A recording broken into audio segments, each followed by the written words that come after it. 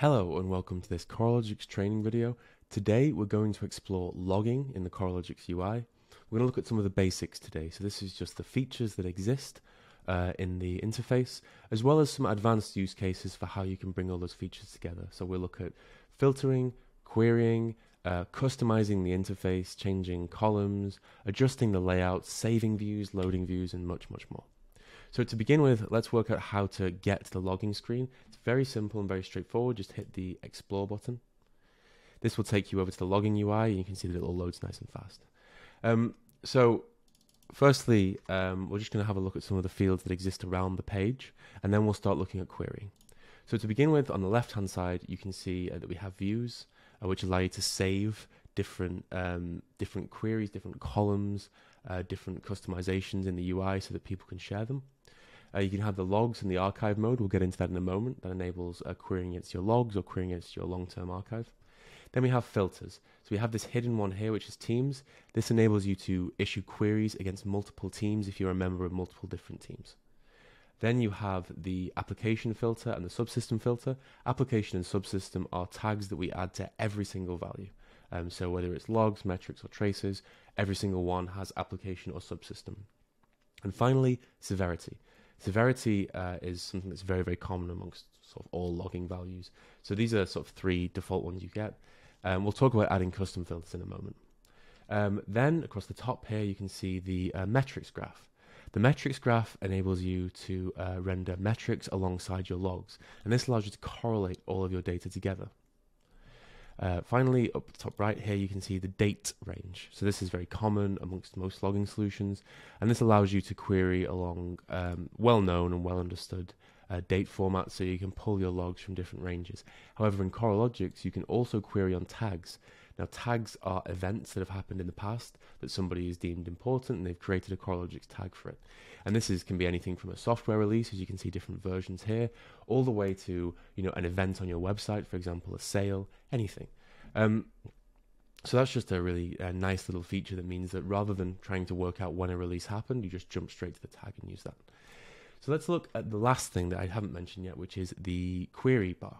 Now, the query search bar supports multiple different languages, which we'll explain in a moment, as well as has some caveats that you really, really need to understand to make sure that you're successful with the logging platform.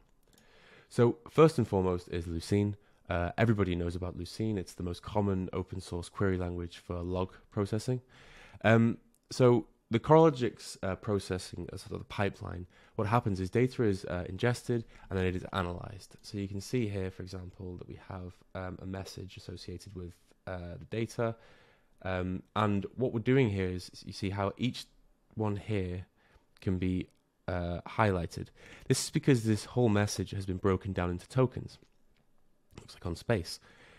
Now, this has an implication. So, for example, if I run a message that I run a regex query against it, like this. If I run that against message, I don't get anything. And that's because it's been tokenized and analyzed. So the best way, if you want to run regex queries against these kinds of fields, is to add the keyword value onto the end. Now what this will do is it will run a query against the unparsed, unanalyzed version of your data. This is because all of your data has a type, so it can be a numeric type, a date type, and so on. When you're running regex queries, it's best to run it against the raw, unfiltered, unanalyzed data. So you can see here, for example, that the message in this document will be internal. So it's all uppercase letters that match this regex query. That wouldn't work if you didn't use the keyword suffix. So whenever you're running regex, make sure that you use the keyword suffix. This goes for range queries as well, if you want to put the numeric suffix on there and so on. All of this is available in the Coralogix documentation, so I strongly recommend that you go and read that after watching this video. That's just going to mean you have all of the information that you need to be super successful with the Coralogix platform. Of course, you don't need to run a full-blown query. You could run, for example, something like this. And that will go and query all the logs that contain the word 500, which, as you can see, are mostly error and critical, because 500 is usually something has gone wrong. So you don't, if you know that a certain token appears in a letter, you don't even need to write the query. Just write the value that you're interested in and let Coralogix do the rest. So You'll also notice as well that as you start to type, you get this really, really nice autocomplete. It's super powerful. So for example, if I want to start typing Kubernetes, I start getting this really, really lovely breakdown of all the different values that are available here. I can run Kubernetes container.name, for example, and it will automatically tell me what the common values are. So this is something that only Coralogix offers, but it enables you to discover your data in a much more effective way. So if you don't quite know the values, make sure you leverage the autocomplete there, because it's super powerful, it's super efficient, and it will mean that you don't have to go searching around your logs. Coralogix will just tell you what the different values are that are available. And we track the schemas dynamically, so as new data comes in, the autocomplete will update for you. Of course, this was just Lucene, and so one of the really powerful other options that you've got is DataPrime. DataPrime is our own query language, and it enables you to run very, very sophisticated, very high-level transformations on all of your data. So, for example, if you want, you can run a filter on the message, and you can say something like, I don't know,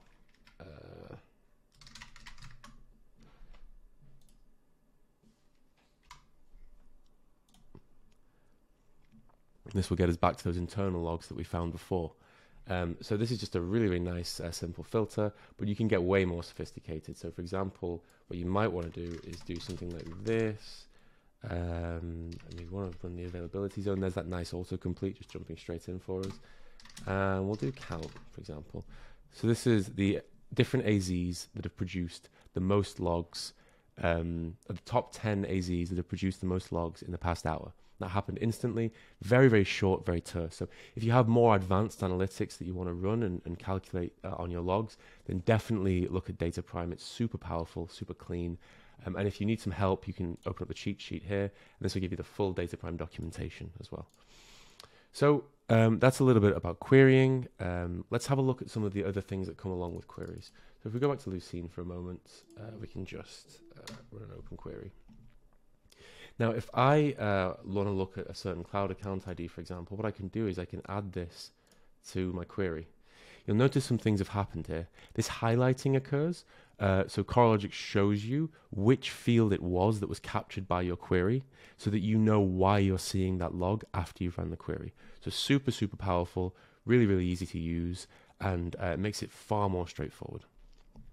So once you have a view like this that you're really happy with, what you can do is you can save that view.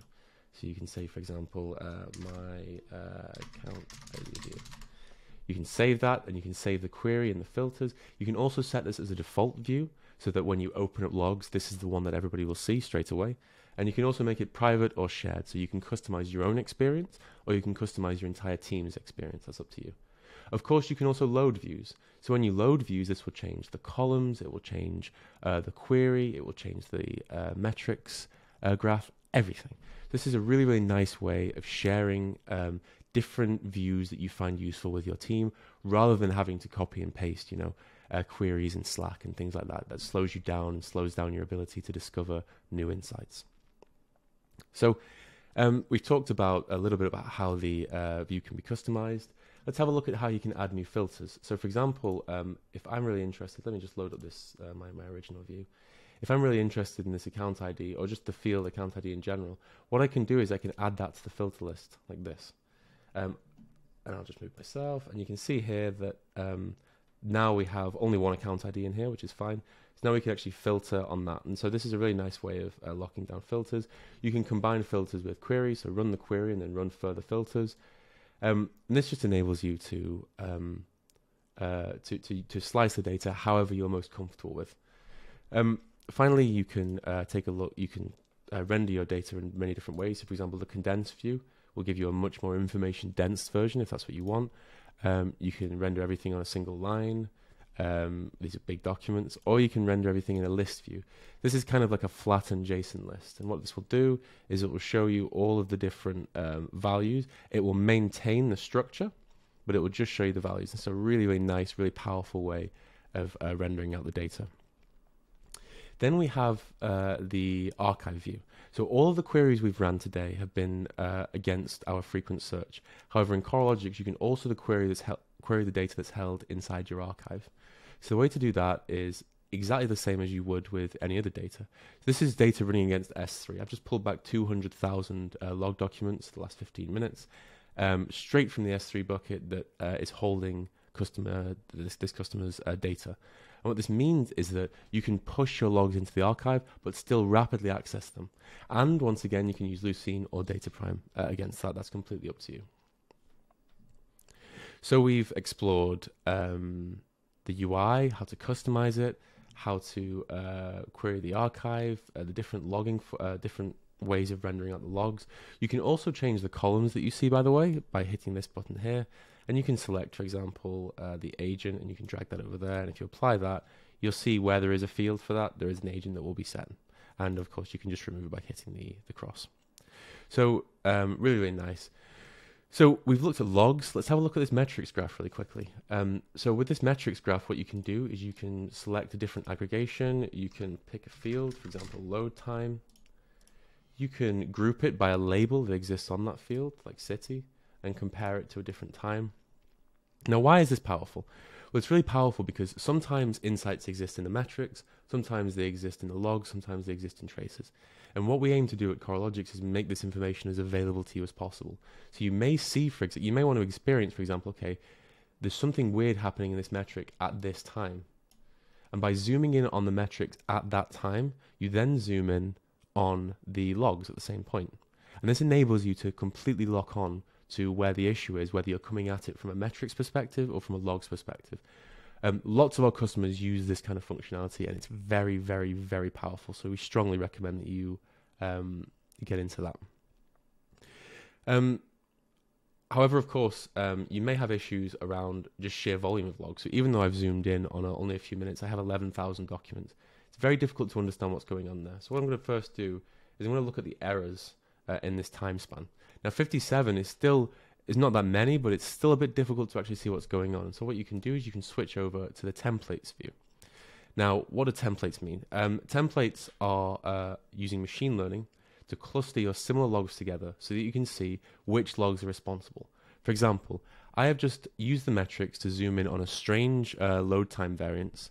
I've seen that there are some errors, and then I've used templates to see, well, what are the most common errors? And I can see that 70% of the occurrences were generated by this particular issue. It's actually a security rated log. And then further 12%, they were generated by this data.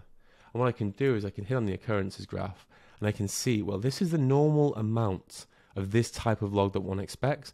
And look at this massive jump that completely deviates away from the data. So you can see how we're using all the different logging features here to bring to focus in on a single problem. And likewise, of course, we can explore a given value. So for example, I may want to have a look at IP address. What this allows me to do is look at all the different requests that have come from different IP addresses over the past couple of minutes. This is the power of Loggregation. It just shows you the variance within the templates, and it'll show you which is the most common error, which is the second most common error, and so on. It's a really, really nice, really clean, really powerful way of analyzing your data without having to do too many different sophisticated things. So what we've done here so far is that we've looked at logging, we've looked at the queries, the different features that exist in the user interface, as well as Loggregation or templates, which enable you to view lots and lots of logs and the variance within those logs in only one place. Super powerful and amazing. You've got to remember that this is a really powerful and innovative platform. So give yourself some time, get used to it, and make sure that you take advantage of how Coralogix correlates your data. So start with metrics, move to logs, and so on. Hopefully this has been useful. And if you have any questions, our customer service team are always there to help. Thank you very much.